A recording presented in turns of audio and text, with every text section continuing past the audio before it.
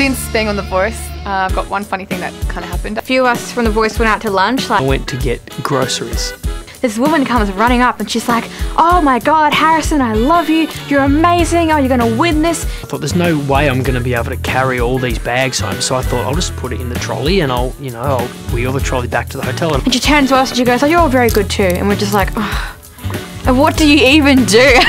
I didn't realise it, but the supermarket has a magnetic field on the floor. Well, people would just shouted my name out without me knowing who they were. So as soon as you go off that magnetic field, the brakes go on the front of the thing. So I'm in the middle of Sydney wheeling this trolley. And they're going, "Hey, Steve!" I'm going like, "Do I know you?" No.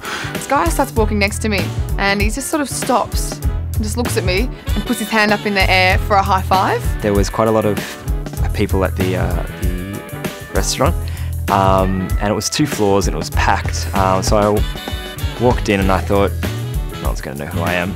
Every time I hit a bump, I almost went A over T over the front of the trolley. It was just hilarious. It's 6 o'clock at night, traffic everywhere.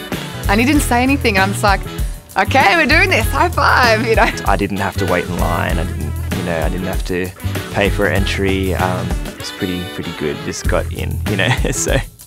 At the end of the dinner, I went up to the thing. They're like, "We've been watching you on the TV." And I was like, "Oh, wow, thank you." People looking at things like, is that the guy from that TV show just like wheeling like a homeless trolley down the middle of the street? They got me into the kitchen and I stood in the middle of the kitchen with all of the big old Italian men around me and we had this like weird sweaty hug. That's the first thing someone asked me, "Is that you?" Which is a bit weird. I'm not sure who I'm supposed to be or who they think I am. A grown man, about 35, just stops me outside the cafe and he's like, "Hey man, you're the guy from The Voice." "Hey, yeah man, how are you?"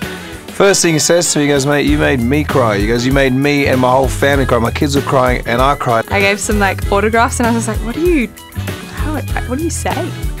I was like, "Well, you better stop because we're both going to cry right now." There's some bike rider guy that ran past me and said, "Hey man, are you that guy from The Voice?" And just as I said yes, the trolley went down the gutter and all the groceries went all over the street. Like, "Ooh, hello." I'm not that famous yet, but here you go. So it was a glorious, glamorous rock star kind of day for me.